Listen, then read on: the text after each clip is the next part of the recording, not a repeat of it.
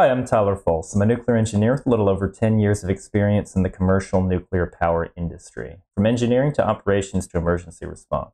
I don't claim to know everything there is nuclear, but I can certainly share some knowledge. Today we're going to be looking at a video by NileRed on making uranium glass. I've never even seen or held uranium glass before. Worked with uranium a lot as far as a nuclear fuel, but never in this capacity. Let's check it out. Last year was the first time that I heard about uranium glass, and I thought that it was some marketing thing or something, but it's actually real. I mean, it's not glass made entirely out of uranium, but it is glass with uranium in it.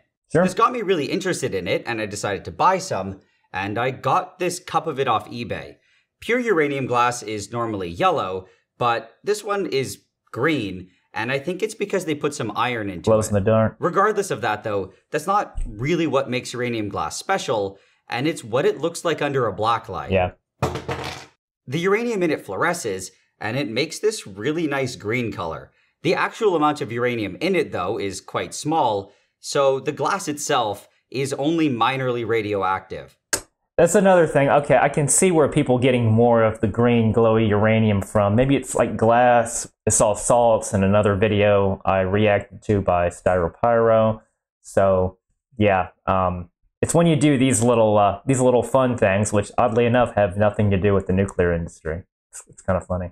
General glassware and cups like this were super popular in the late 1800s and the early 1900s. However, during World War II, the government started confiscating all the uranium and diverting it to nuclear research. Yeah. This kind of killed the entire industry for uranium glass until the late 50s, when some restrictions on uranium were lifted. I had no idea people did that much with uranium before World War II. That's interesting. Other than like experiments, I didn't know there was a consumer goods industry associated with uranium. That's interesting. A few companies started making it again, but at that point, the health effects of radiation were a lot more well known. And also, after the nuclear bombs, the public perception of uranium wasn't exactly great. Nowadays, there are... He says that it's like, wasn't great back then, but yeah, imagine it's even crazier now, as in you have people thinking that the water vapor coming out of cooling towers of a nuclear plant's radioactive. He's right, but it's even crazier now. Apparently still a few companies that make it, but I wasn't able to find any of it for sale. As far as I know, if you want to get some uranium glass, you really can only buy the old stuff. I found this all really interesting, and I've been wanting to work with uranium for a while, so I decided to make some uranium glass. Cool. My original plan was to buy some uranium ore, and then refine it, and use that purified uranium to put into some glass. However, I learned from Cody over at Cody's lab that the government doesn't really like it when you show how to refine uranium on the internet. Instead, I had to start with an already purified source, and I was able to find some depleted uranium. This means that it's missing the isotope to do things like generate nuclear power or make nuclear weapons. I love this pros-cons list. So pros, easier to get. Cons, no nuclear energy. I agree, that's a con. Can't make bombs. That's a con? I love this. I love this. But depleted uranium is actually used in weapons, not nuclear weapons, but the A-10 Warthog, its ammunition that it uses to split tanks in half involves depleted uranium. Armor on an Abrams tank involves depleted uranium. So you can't make nuclear weapons, but I guess you could make nuclear, weapons. However, it's still good for making glass. Uranyl nitrate is the nitrate salt of uranium, and when it's pure, it can form these nice yellow crystals. Whoa, that's cool. Besides just kind of looking pretty, though, it seems relatively mundane, and that's something that I've always found interesting about radiation. Yeah, uranium nitrate, again, never really worked with it. Mainly uranium oxide, which is just a black little pellet, and fresh uranium, which is just a silvery metal. So it's interesting that the uranium used in nuclear is actually more mundane than what this guy's using. As this uranyl nitrate just sits there, it's shooting off thousands of extremely small particles, but they're way too small to see or to feel. So, an alpha particle is a helium nucleus. So, yeah, you ain't going to see that. There's no way to naturally perceive that it's there, and this was one of the biggest reasons why it took so long to discover radiation.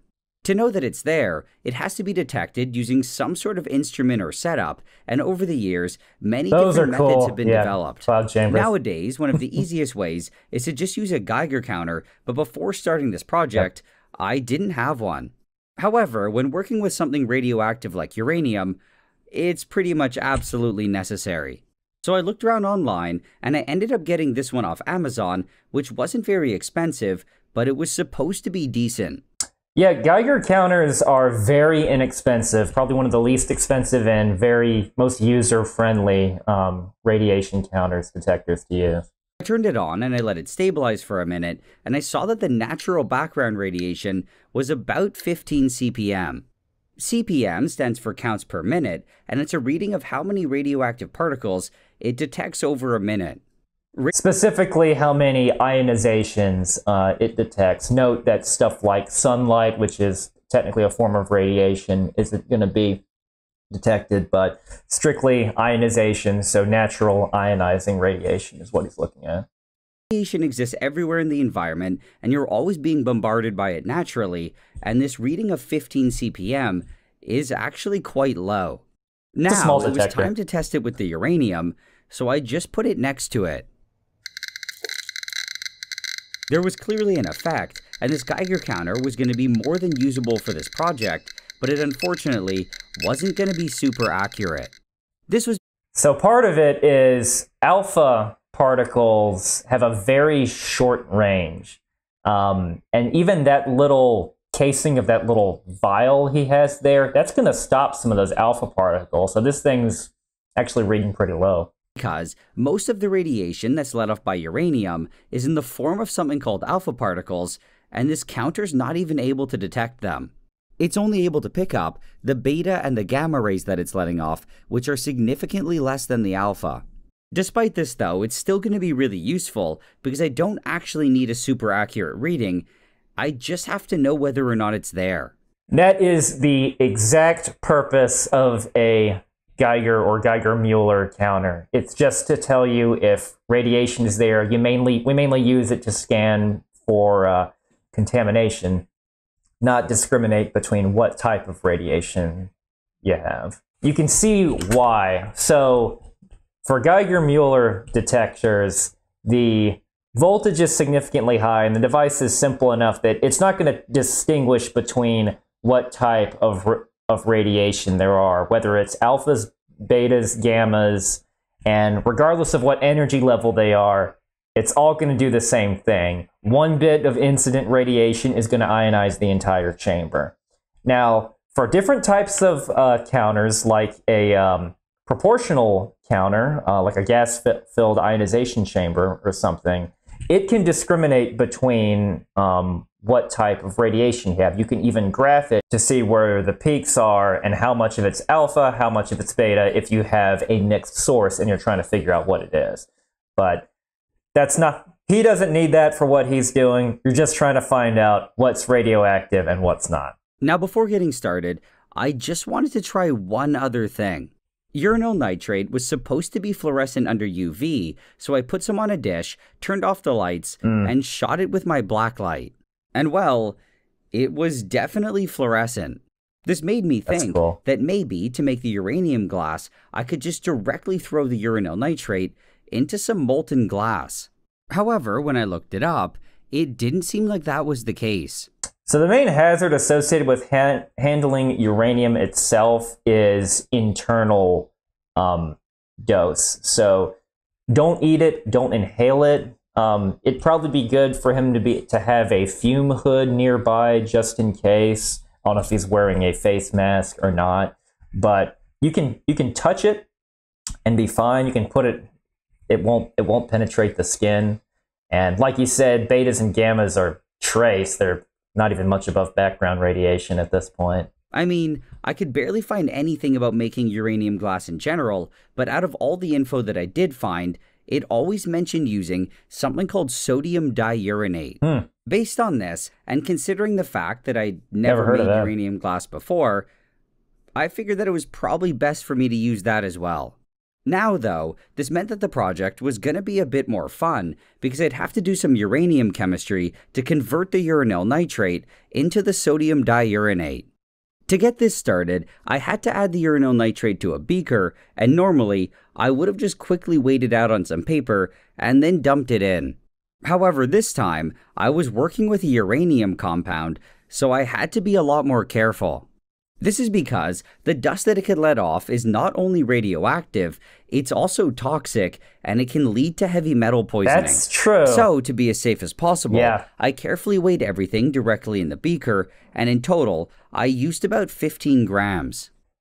That's one instance, and this was actually happened during the some of the Chernobyl cleanup, was when they used lead because lead is stable, not radioactive, to extinguish some of the fires mixed with sand and boron and a bunch of other materials. I talk a little bit more about that in my review of the Chernobyl series. But the lead itself can melt and even boil when it gets that hot, and it can become an airborne hazard. And basically, that thing turned out to be just as deadly as the radiation from the accident, just because of all the lead poisoning.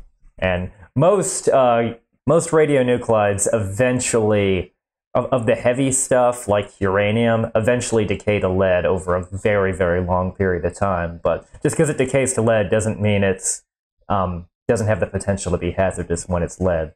Then on top of this, I dropped in a magnetic stir bar and I poured in some water, which should have been enough to dissolve all of the uranyl nitrate. I turned on the stirring and I waited for it all to disappear, but unfortunately, it ended up staying a little bit cloudy. Wow, okay. I tried adding some more water just in case there wasn't enough, but it didn't seem to do very much. This was unfortunate because it now meant that I had to clean things up a bit, and I didn't really want to have to work with a solution of uranium. Yeah. Thankfully, however, cleaning it up wasn't exactly going to be super difficult, and I just had to do a quick filtration. I did this by passing it through some cotton and some sea light, which is kind of like superfine sand. The stuff that initially passes through tends to still be a bit cloudy, so I let it run for a bit, and then I swapped it out for a new beaker and put the other stuff through it again. Okay. After this, it was perfectly nice and clear, but there was still a bunch of uranium solution all over the funnel and in the cotton and sea light, so I washed it out with a bit of water. When all the water had eventually passed through, I took away the funnel, and the solution was pretty much good to go. Now, so on the subject of nuclear waste, if this we've never done this sort of work in a nuclear power plant, but if we did, anything with uranium in it, we're going to be conservative and treat that as nuclear waste. This would be low-level waste and would just involve cleaning. But people talk about nuclear waste and how difficult it is to dispose. Well over 95% even is easy to clean. In some bits, you need to wait for it to decay away. Not the case with uranium. The little bits on his funnel, if he can't get it off, would technically be considered nuclear waste, which is interesting. Convert this to the sodium diuranate, I had to react it with something called sodium hydroxide. This is also known as lye, and it's often sold as drain cleaner, and that's where I get all mine from. For this reaction, it also all had to be dissolved into water, but the exact concentration of it didn't really matter. I figured that something around 30% by weight would probably be good, so I measured out about 70 mils of water and dumped in roughly 30 grams. Sodium hydroxide is, at the nuclear plant, we use it just for pH control. It's caustic. No, not really any different than pH control in any big industrial place that has a lot of pipes that you have to eventually worry about corrosion, pH, conductivity, things of that nature. And this is just one of the chemicals that you use to control the water chemistry. It's just water-related stuff. It all dissolves relatively easily into water, but it also generates a lot of heat, so in the end, the solution is usually pretty hot. However, I wanted it to be closer to room temperature, or maybe just slightly warm, so I put it in the fridge to cool it down. When I felt that it was good, I took it out of the fridge and I started slowly adding it to the uranyl nitrate. Almost immediately, it started forming these weird, solid, kind of donut-looking things, and this was all sodium diuranate. The reason this happened was because unlike the uranyl nitrate and the sodium hydroxide, the sodium diuranate is practically insoluble in water, so the moment that it formed, it separated out. Cool. What I had to do now was basically just keep adding the sodium hydroxide until it stopped making the diuranate. At this point, it was still pretty simple because the solution was nice and clear and it was really obvious to see. However, I eventually started stirring it and the whole thing got a bit murky, so I couldn't just rely on looking at it. Instead, to know when it was done, I had to keep testing the pH. I did this just using some cheap pH papers, and I kept adding the hydroxide until it turned blue, which told me that the pH was about 10. After this, I just let it sit there for a bit to make sure that it all fully reacted, and then I filtered it off. I just did this by pouring it through a simple coffee filter, and when most of the water had passed through, I washed it a few times with distilled water. I then let it sit there until all that water passed through as well, and now I had some relatively clean sodium diuranate. It was all still wet and goopy though, and I'd have to dry it out, but it was going to take forever just sitting here in the strainer. With other chemicals, I'd usually just set up a fan on the side to help speed things up, but that would probably end up shooting a small amount of dust into the air, and I didn't really feel comfortable doing that with uranium. No. So instead, I carefully took out the coffee filter and I put it in a bowl and I pulled a vacuum on it. Under a vacuum, water vaporizes a lot more, and this makes it dry a lot faster. In a closed space though, like in this vacuum chamber, there's nowhere for the water vapor to go. So to fix this problem, no risk I of inhaling included a bunch of drying salt at the bottom, which would constantly pick up the water vapor. I pulled it out about 5 hours later, and it was mostly dry. I purposely didn't let it dry completely because I wanted to avoid as much dust as I could. By keeping it slightly wet and a bit pasty, I was able to pretty safely scrape it all off without making any death clouds. Also, besides the safety issue, I was worried that if I let it dry completely, that it would just stick to the paper and become impossible to separate. I was able to get almost all of it and put it into a small bottle, but there was still some stuck to the paper. Getting this last bit was a lot sloppier than I wanted it to be, but I didn't really have any other alternative. I just did my best to scrape it all off, and then everything that even remotely came into contact with the uranium was put into a special waste container. Everything that I took off was transferred to the same small bottle, and I did it as carefully as I could, but it was still a bit messy. There was a bit of uranium that managed to get on the outside of the bottle, and I of course had to clean that up. And I did this by just wiping it down a few times with some wet paper towel. Now, with all the uranium safely in the bottle, and none of it on the outside to poison me when I touched it, I was ready to finish drying it. To do this, I put it into the same vacuum chamber that I used earlier, and I pulled a really strong vacuum on it. I wanted it to be as absolutely dry as possible, so I left it in there for 3 or 4 days. So I came back to it a few days later, repressurized the chamber and took it out, and well, it worked. It was really dry. Yeah. When it's dry like this, though, it has a tendency to give off dust and powder, which is obviously really horrible to breathe in. This was why I only dried it completely in the final container that I was storing it in, so I wouldn't have to move it around or handle it. That's smart. I went ahead and weighed what I had here, and it came out to be 9 grams, which was about what I expected.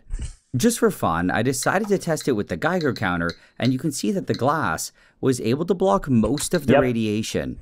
The reading that it had was only barely above the normal background level, but that totally changed when I moved it over the top. Yes. Oh yeah. The reason this happened was that most of the radiation that was being let off here was in the form of alpha and beta particles, and they just couldn't make it through the glass.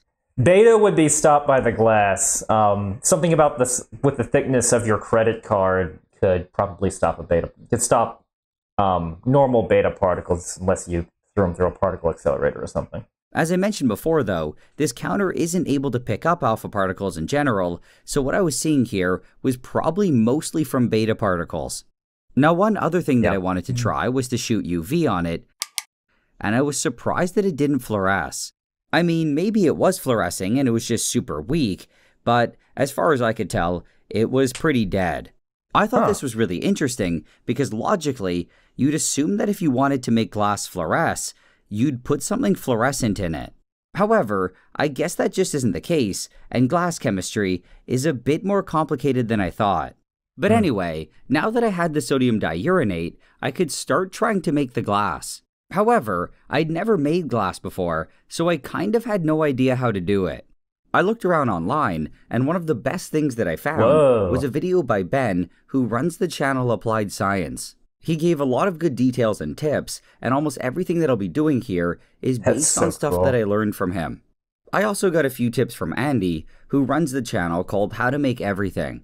When it comes to making glass, it's not super straightforward, and there are a lot of different ingredients that can be used. For beginners though, Ben just recommended to use a mixture of 3 different things. I've never made glass. Sodium carbonate, and boric acid. So that's what I went with, and all these ingredients were really easy to get, and I just ordered them all from Amazon. Now, boric acid is interesting because we actually use that in the pressurized water reactor that I worked at. Think of it as a liquid version of control rods because it contains boron, which has a high absorption rate of neutrons, higher than that of uranium, so it stops the fission reaction. So, another way you can borate, which is adding boric acid to the reactor in order to lower reactor power, or you can dilute it, just add more pure water to the reactor, and that will raise reactor power. That's actually how, in a pressurized water reactor, we say maintain temperature colloquially in operations, but temperature and power still kind of still follow. But because you're really, what happens is you're using up more of the fuel and then you dilute to compensate. Like, for instance, at the beginning of life, at the pressurized water reactor I worked at, the boric acid concentration is about 1,400 parts per million. And then at the end of life, right before you need to shut down and refuel because you used up all the fuel, the boric acid concentration is less than 30 parts per million. It's another way to control reactor power in addition to control rods. And one of the reasons why you have multiple methods of doing so is redundancy. So, in case you have one issue or one of your systems doesn't work, you have another way to do it. And 2, about power peaking. They change the power distribution in different parts of the core, the boric acid versus the control rods. So it's nice to have both for just a more uniformly distributed power level within a nuclear reactor. I then got a jar, added 60 grams of each, and shook it up to mix it a bit. Like this, it would probably work to make glass, but in my opinion, the powder was still too chunky. So to fix this, I put it all into a blender, and I ran it for a few minutes. This apparently worked pretty well, and after this, it was a super fine powder, and it kind of looked like flour. This was definitely way better than before, and I hoped that it would give me a better quality glass. Before adding any uranium to it though, it was a good idea to test it to make sure that it worked. I had also never made glass before, and it was probably a good idea to get at least some experience making it before trying it with uranium in it. The general idea behind making glass was very simple, and all I had to do was melt this powder. So, I added a bunch of it to this dish that I had, which was normally used to melt things like gold, and I put it into a small furnace. By the fact that it was glowing orange, it was obviously pretty hot, and I'd set it to around 1100 C. I wasn't completely sure that this would be hot enough to melt it, but when I checked on it a few minutes later, it looked like it was working. And now, because there was more space in the dish, I decided to add some more glass. At this high temperature, the sodium carbonate was mostly just melting. To give you a sense, 1100 C, you're getting into nuclear fuel temperatures. Normal nuclear fuel temperatures. But the boric acid was breaking down into boron trioxide and water vapor. This caused it to bubble a bit, and you can see this if you look really closely. The main purpose of these chemicals, though, was that they both have much lower melting points than silica, and they help lower the overall melting point of the mixture. Pure silica only starts melting around 1700 C, but at that point, it's still way too thick to work with, and you have to get it well over 2000. One thing is during the Manhattan Project at the Trinity atomic detonation, since you're in a desert, all that silica in the sand, a lot of that turned into glass because of the extremely high temperatures of the atomic bomb. The temperature this high is just very hard in general, and because of this, additives are almost always included to lower the melting point. In my case, because I used boron trioxide, the final result would be some sort of borosilicate glass. In general, borosilicate glass is a lot less sensitive to big changes in temperature, and I hoped that this would help prevent the glass from cracking as it cooled down. But anyway, I let it sit like this for about 30 minutes, and I waited for it to completely liquefy. When it eventually looked like it was about ready, I used a blowtorch to preheat a graphite square. Then, I carefully got the dish from the furnace, and I poured out all the glass. I let it cool over the next 15 or 20 minutes, and it looked pretty decent. It looked like just a regular piece of glass, and I was actually pretty proud of it. I really thought that it would crack, but apparently it didn't, and I was still a bit skeptical of it.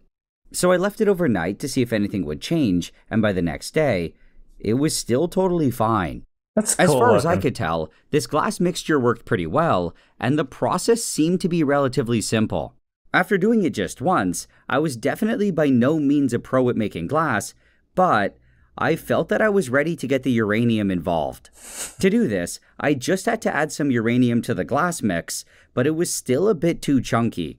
If I added it like this, it wouldn't mix in properly, and it would make some really uneven glass. Don't inhale the powder. So far, I had really done my best to avoid working with any powdered uranium, but unfortunately, I didn't really have a choice here. I just did my best to grind it very carefully, and to try to make as little dust as possible. Orange.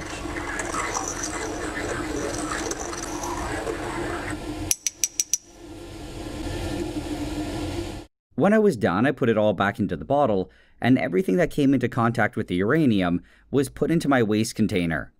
Now, to actually add it to the glass mix, the amount of uranium that I needed was super small. However, I didn't know exactly how much I had to add, because from what I found online, some recipes use as low as 0.1% uranium. I like those, uranium recipes. This concentration was all done by weight, and I decided to go with a moderate 0.25%. Yeah. I figured that this way, if the final glass didn't glow well, I could just add some more. At 0.25% though, barely any was needed, and for what I had here, I only had to add 0.4 grams.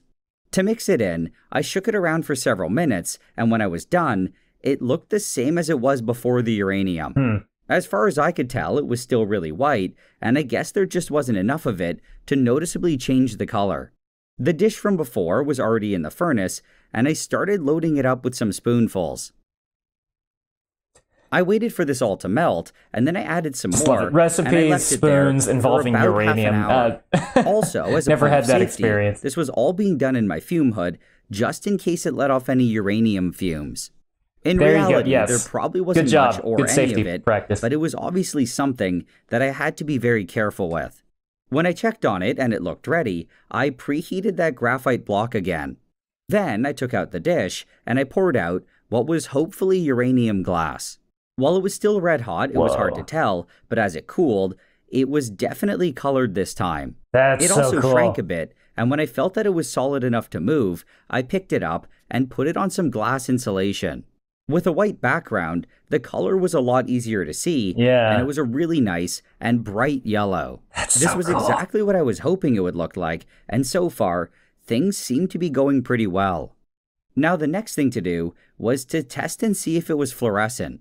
So I got out my UV lamp, turned it on, and, I mean, it was kind of working.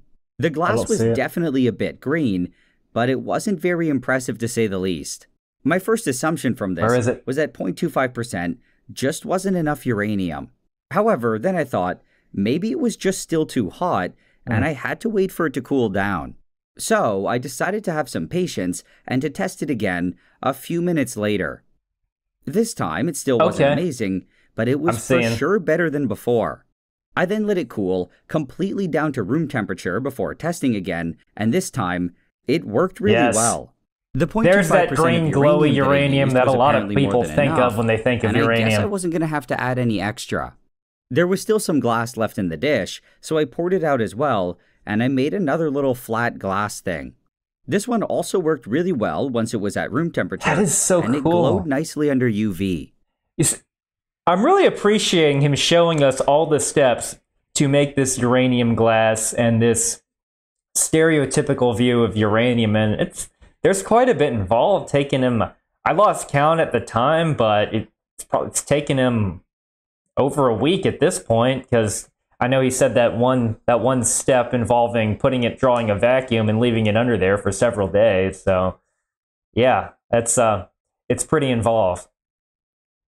After making these, it was getting late. Not as involved as enriching uranium, but still. And come back in the morning. Unfortunately, though, when I checked on the glass, one of them had spontaneously broken. These pieces were a lot bigger than that first test run, and it was looking like this might cause some problems. One of them was still okay, though, and I thought that maybe only one of them breaking was just some bad luck. Then, almost as though it somehow knew what I was thinking, it responded by splitting in half right when it was sitting in front of me. This was completely random, so I unfortunately didn't get it on camera, but this made it clear to me that there was an issue. This was happening because I had cooled down the glass quickly and unevenly, and it had caused a lot of internal stress. What I thought might work to fix this was to just insulate the glass and have it cool down really slowly. The final result would still be under high stress, but I was hoping that it would lower it enough just so that it would stop spontaneously falling apart. For this one, I also decided to try making it a lot bigger, and I loaded up way more glass. I then poured it all out, and the moment that it looked solid enough, I put it between some insulation. After that, I moved it to one of my benches to cool, and it initially seemed to be working well. However, a few hours later, I heard the sound of breaking glass, and this was what I came back to. A lot of stress had clearly built up, and it was apparently enough to shoot some of it a couple inches. The pieces that survived didn't seem to be too fragile, at least when I was hitting them. However, shocking them with heat probably would have caused them to pop. Breaks when you walk away. I decided to try breaking a piece of it with pliers, and it was surprisingly difficult. The moment that it did break, though, it just exploded from all that internal stress. Hope you got your safety glasses on, buddy. I thought this was really cool, but what I wasn't a fan of was all the powdered uranium glass dust that was flying everywhere. Yeah, ooh, the dust, yep. After doing this, I realized my only real option was to anneal it. To do this, I'd have to hold the glass at around 450 C for several hours. At this temperature, the glass is solid, but it's still liquid enough that its atoms are able to move around. This happens really slowly, which is why it takes several hours, but it lets them move to new positions and reduce the overall internal stress. This is the proper way to do things, and it's what I ideally would have done before, but I was trying to avoid it because I only had one furnace. This makes it much more difficult and slow to do things, but I figured I would try it out. I still really wanted to make a big disc of it, so I melted the rest of the powder that I had, and I poured out another one. Then, as it was cooling, I quickly changed the furnace temperature to 450 C, and I put it in. To anneal this, it would take at least several hours, and I was planning to leave it overnight. In the meantime, I collected all the broken glass that I had, and because now I didn't have a furnace, I melted it with a torch. Now what I wanted to try here was to do some glass blowing with it, but I had no idea what I was doing, and it was a total failure. Instead, I just made several beads that I thought were small enough that I could get away this guy's determination, though. I really without annealing them. However, at the last minute, I got the genius idea to anneal them just in case. I knew it was a bad idea to open the furnace, but I did it anyway, and it was, well, a bad idea. I tried to put it in quickly, but where the beaker touched the disc, it started forming a crack. I then tried to move it around to get a better look at it, and cracks formed everywhere that I touched. I actually thought that this was pretty cool, but now I was worried that it would just end up exploding again. So I took it out, and I blasted it with a torch to heat it up again and to melt the surface. This way, I was hoping that even if there were cracks, if I sealed the top, it could prevent it from falling apart. After this, I put it back into the furnace, and I let everything anneal overnight. The next day, I was worried that I'd open it up and just see a disaster. I was initially a bit disappointed that the big piece got so cracked, but I actually ended up liking it. I think having it like this made it a bit more interesting. That's so cool. I think the small beads that I made also turned out really well, and none of them were cracked or falling apart. Nice. The question that I had now, though, make uranium marbles. How radioactive were these pieces of glass? Considering the amount of uranium that I put into it, it was definitely quite low, but I still wanted to test it. The Geiger counter that I had, though, wasn't the best for this, and I decided to invest in a better one. This one is much more sensitive and has a bigger detection area. Wow, and it can also detect alpha particles. To test it out, I did... Interesting. That's... okay. Those are more expensive. Wow. The biggest piece, and with a uranium concentration of only 0.25%, I assumed that the reading would be really low. However, it was more than what I got with the pure uranyl nitrate because it was now actually seeing the alpha particles. The detector also had a totally different shape and a much larger surface area, which let it pick up many more particles. As a unit, CPM only shows the strict number of particles that it detects, and it doesn't differentiate between things like alpha, beta, or gamma. Yep. This is important, though, in trying to judge how dangerous a radioactive source is, because they aren't all equal. For this reason, it's sometimes better to go with a different unit, like sieverts, which will take this into account. That's good. This is a pretty high-end Geiger counter. Most of them that do the conversion aren't pure Geiger counter. It would have to discriminate between the two, take the energy into account as well, and do a little calculation. This is beyond the level of a pure Geiger counter. Sieverts per hour, this gave a reading of about 5.5. That's actually more than I figured. 5 microsieverts per hour is comparable to that of a dental X-ray, or eating about 50 bananas. And according to this, which I got from the Canadian Nuclear Association, it means that if you held your cheek against it, it would be like getting a dental X-ray every 2 hours. Now for one of the beads, I got that it was only about 1.3 microsieverts per hour, and this was just because it was a lot smaller. In either case, though, at this level of radiation, this glass is generally safe to have around and to occasionally handle. However, it would be a very bad idea to fill your pockets with them or something, and to carry it around all the time. It might be okay to occasionally wear it as a necklace or something for a short period of time, but I don't think it's the greatest idea. Nah. The philosophy of health physics, radiation protection, try to keep radiation dose as low as reasonably achievable. And I can totally understand the reason for not wanting to have it on your person. That was really cool. I've, like I said, never done anything with uranium glass. It was cool to see that green glow in something realistic. And again, it was actually more radioactive than I thought it was, which is just fascinating that you can make something like that. Still, I knew it was still going to be in a relatively safe level. You certainly don't want to eat it, and you certainly don't want to have, or even eat out of it, like make it into a glass cup and drink out of it. Nah, I wouldn't recommend doing something like that either. But it was really cool to see someone go through all the processes and see how laborious it is to do something like that. It's very, very fascinating. Thank you very much for watching. I'll see you next time.